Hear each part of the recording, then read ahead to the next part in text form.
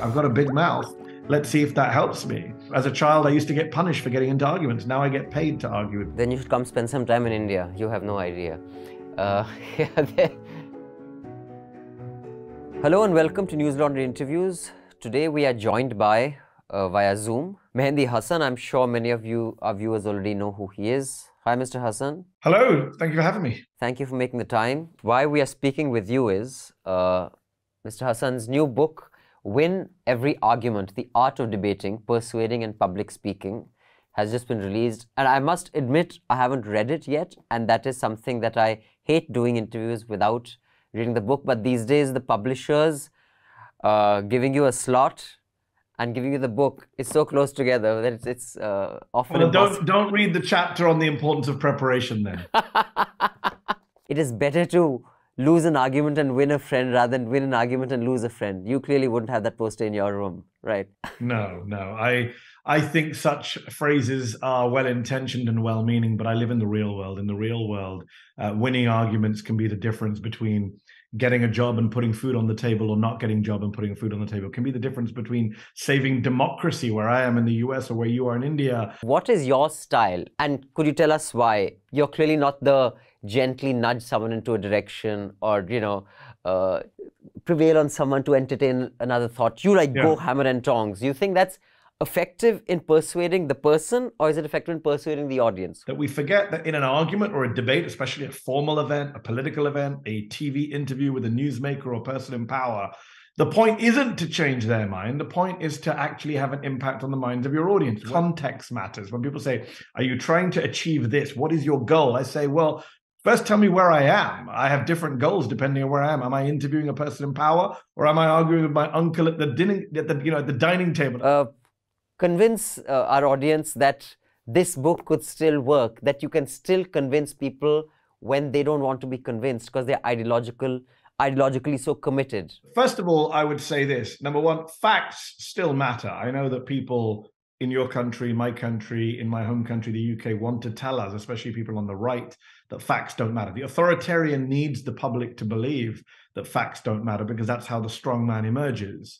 But the studies that I cite in the book, the polls and academic work still shows that facts matter. Do they matter to smaller numbers of people? And one of the stories I tell in the book for your Indian audience, I talk about how to stop the people who BS, who try and steamroll you with nonsense. And as you say, Indian politics and Indian media has become the masters of that. I've experienced that. I had Ram Madhav on my show at the Oxford Union, 7, 8 years ago. And when the interview was over and he had stopped shouting and the cameras had stopped rolling, he leaned over to me and he said, ha ha ha, I turned your show into Indian television. You cannot know your own argument unless you know the other side and the most plausible version of the other side's argument. It's very important to be able to frame an argument and reframe an argument. Somebody may throw something at you that you don't agree with the premise of. Feel free to reframe it in a way that makes sense to you and that is going to be easier to make sense to an audience. Do you watch much Indian news? I used to watch a lot more before I got bogged down. I've been on Indian television. I've interviewed Indian politicians. I visited India many a time and watched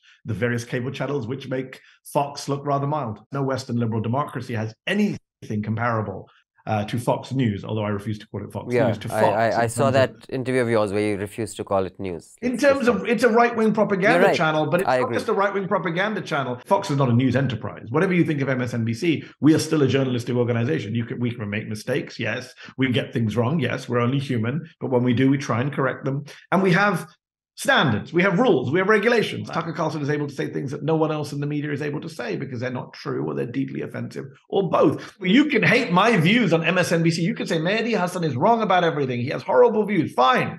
But know this. When the cameras switch off, I say the same horrible, offensive things that you think are horrible, offensive in private too. In UK and in the US. What is similar? What is different in news consumers and in just how news is presented in both countries? Yes, the US is a very different media climate because of Fox, because of some of the right-wing media outlets here.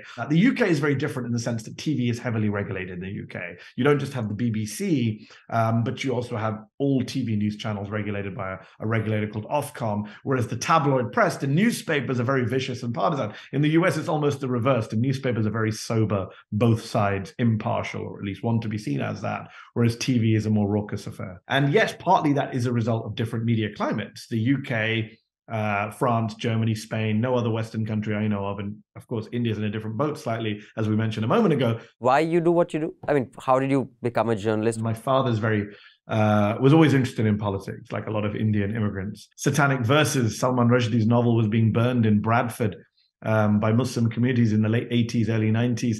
My father goes and buys a copy of the book and puts it on his bookshelf in prominent view. And friends of ours are like, "You're a Muslim, why would you have this book?" And he said, "Well, you can't condemn it unless you've read it."